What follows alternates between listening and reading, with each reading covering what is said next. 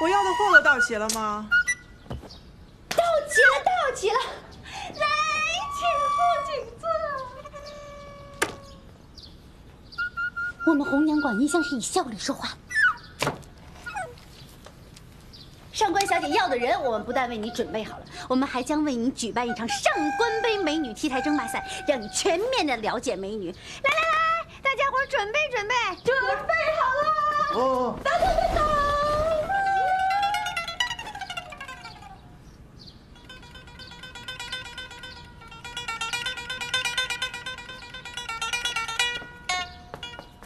去到场。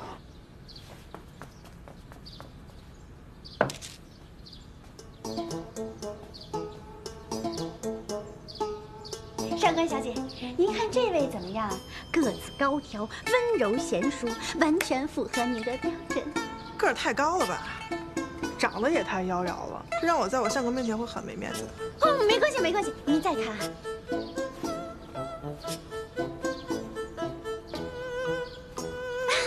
上官小姐，您看这位怎么样？要身材有身材，要脸蛋有脸蛋，个子又合适，不会给您造成危机感。这个身材也太好了吧？不行不行，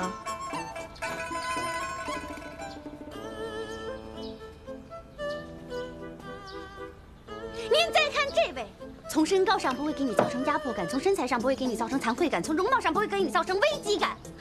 您说怎么样呢？靳掌柜，你说的都对，但这个品相也忒次了点吧？那敢问上官小姐，您到底想要个什么标准？虽然是给我相公纳妾，但这个妾也不能太次了，当然不能比得过我。主要的目的就是让我相公开心。上官小姐，你就整得我们有点蒙圈。您本身就是一个女神，您干嘛要跟您相公纳妾呢？你看，不懂了吧？这男人有的时候啊，就跟孩子一样，得吼着。他一开心了，他就听你的了；他听你的了，你不就掌握主动权了？你掌握主动权了，他不就乖乖的了？然后等时间一长，他就又不高兴了。啊？他不开心就容易产生叛逆的心理，他一产生叛逆的心理，他就不听你的话，他不听你的话了，你就拴不住他了，你拴不住他了，意味着你就要失去他。明白了吗？不明白，玲珑，你明白吗？算了，跟你说那么多也不懂。总而言之，一句话，要想生活过得好，就得让相公开心。那怎样才能让相公开心呢？所以来找你们了呀，给他纳个妾呀。你们想啊，哪有小猫不偷腥的呀？哎呀，算了，我看你们红娘馆也不过如此，这么点小事都办不好，找下家。哎呦喂，你别着急呀。哎呀，我看出来了，你也是用心良苦。你再给一次机会，我们一定包你满意。罢了，就再给你们几天的时间。我的要求就只有一个，什么都不能比得过我，也不能太次了。不行，你们就可以租啊，租期1个月，租金500两银子。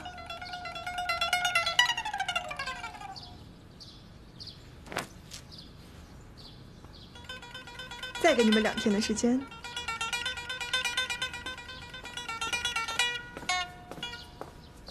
水来了，水来了！哎，人呢？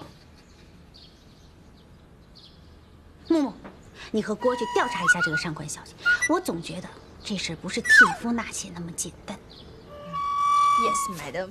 走走。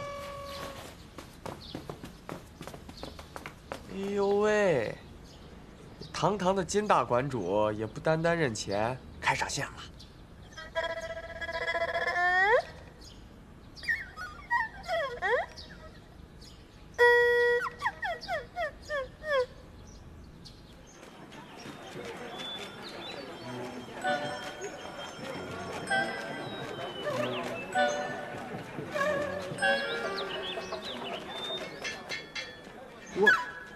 你能不能不跟着我？你查你的，我查我的，不许再跟着我了。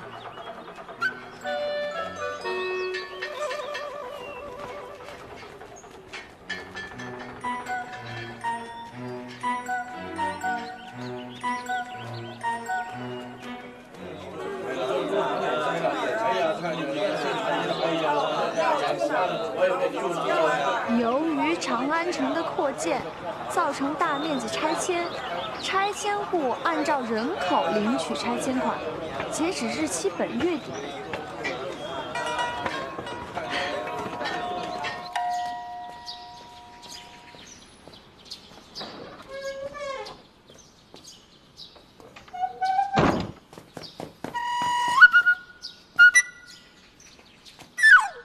亲爱的，我告诉你哦，这事儿成了。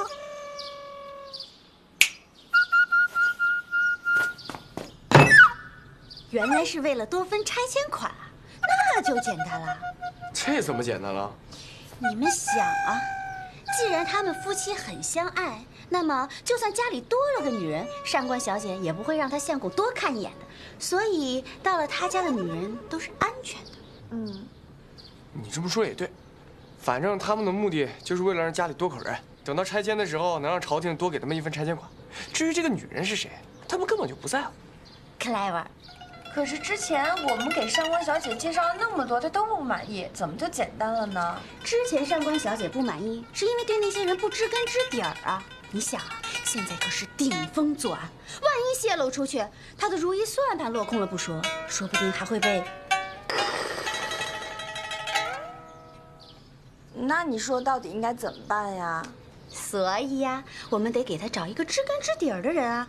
而且上官小姐不是还说了吗？可以租啊，而且一个月的租金是500两银子，这可不是一个小数目啊！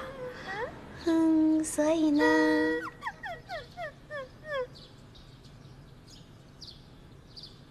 你看我干嘛？你总不是打我的主意吧？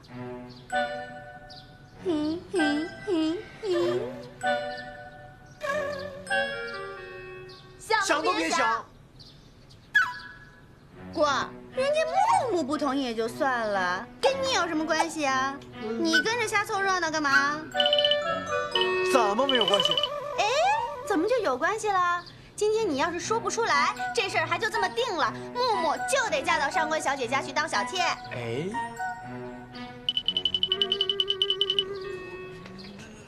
别说话，我要听他说。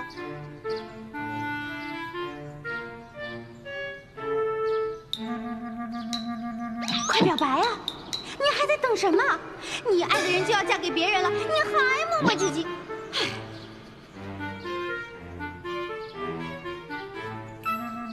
OK， 我宣布，这单子就由林木木完成。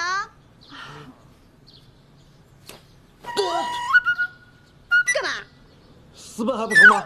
你管得着吗？不是吧？不用那么极端吧？那上官小姐这单，你打算怎么办？我倒是成就了一桩姻缘，可是生意眼看就要崩了。行了啊！车到山前必有路，船到桥头自然直。你别操那心了。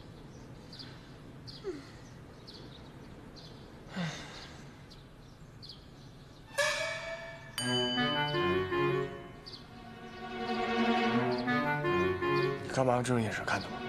瘆得慌。行，你这不抖眉毛，我还光是瘆得慌。你这一抖眉毛，我怎么觉得大事不妙？那你知道我是怎么想的喽？不知道。你看看你，这眉清目秀、婀娜多姿的，要是扮上女装，肯定会迷死一大片人呢。行了，休想让我出卖色相。你想想看，一个月500两银子，而且你是最佳人选，上官小姐的要求你全部都符合。我这么做可是用心良苦啊！你狗屁用心！你这背后捅刀子。话不能这么说，这叫肥水不流外人田。你想，一个月500两，再加上佣金，哇，一箭双雕。我不干。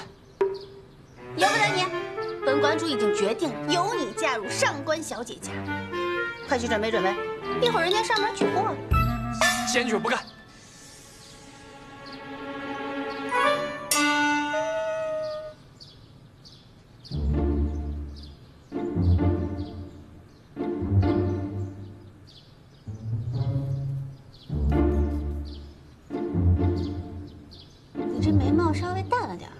描浓点。哎，还有你这腮红啊，你画太红了，跟猴屁股似的。还有你那个口红，怎么只有上嘴唇是红的？还有，哎呀，你有完没完了？你再这么啰里吧嗦的，本公子还不干了。哎呦喂，我亲爱的公子啊！你别忘了，你现在不是个公子，你是我们红娘馆嫁去上官小姐府上的大小姐。我跟你说啊，本姑娘这种生意就干一次。好，我保证只干一次。正好我们上次替上官小姐办的选秀争霸赛的 T 台还在，你上去展示一下，让我看看还有什么需要改进。你疯了吧？还想让我走 T 台？不走。走吧，别啰嗦。哎，不是，那我穿什么衣服呀？衣服都给你准备好了，一半是我自己的，一半是木木的，你得快点换，要不木木回来会杀人的。哎呀！哎。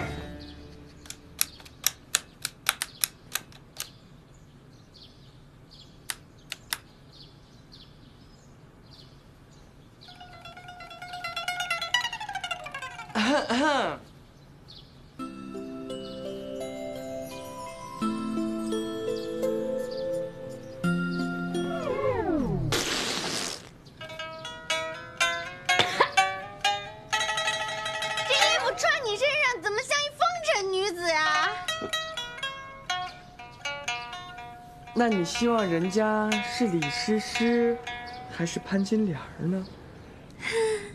那你希望你是李诗诗，还是潘金莲呀？西门大官人，人家是金莲啊。滚！哼！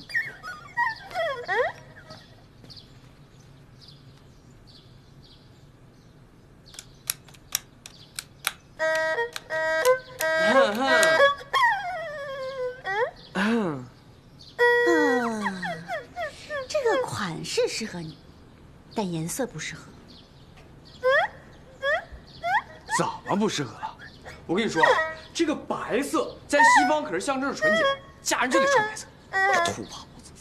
我还告诉你，这不是西方，在这儿白色象征哀悼，你懂吗？结婚要喜庆，得穿红色。再滚！哼！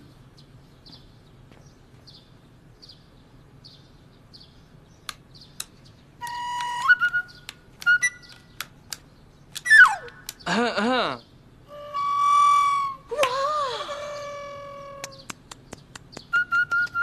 这才是我想要的样子呢！上官小姐一定会满意的。小李子，就这么愉快的决定哦。我滚！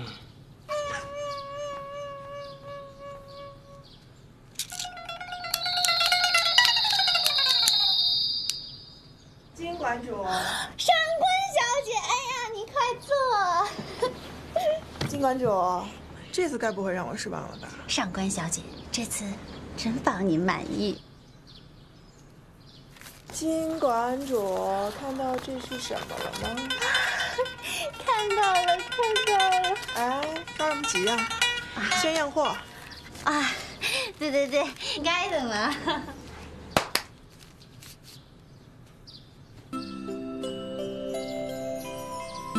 上官小姐，这就是给您准备的货。您看，这完全符合您的条件。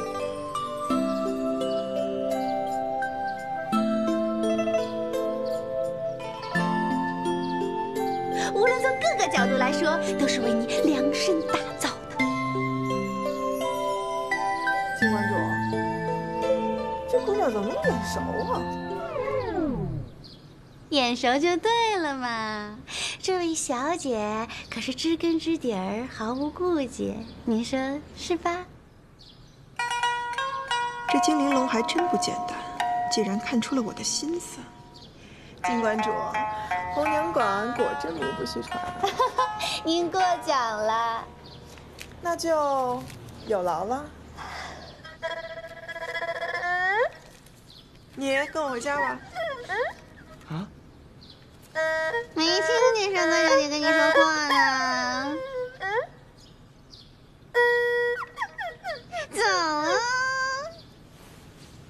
哎，我送你。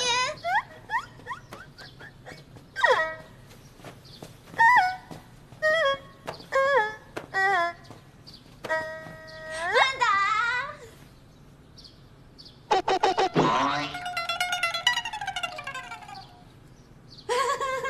不送 ，Good luck。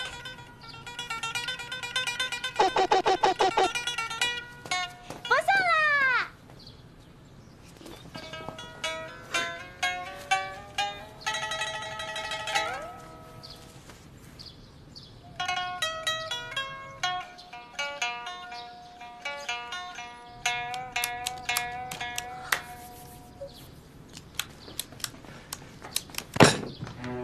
金玲珑，你摊上事儿了。哎呦，几天不见，新角色适应的挺好啊，说话都这么娘娘，好棒棒哟！我跟你瞎扯，我跟你说啊，我真摊上事儿了。什么？我告诉你啊，上官小姐的项目现在要把它休了。啊？为什么？为什么？你还好意思问我为什么？还不都是你干的好事？我跟你说啊，上官小姐她老公啊，现在看上我了，要把她休了，把我扶正。呀，你魅力好大大哟！以后你们就可以愉快的减肥皂喽。减肥皂？让我减肥皂，让我减肥皂。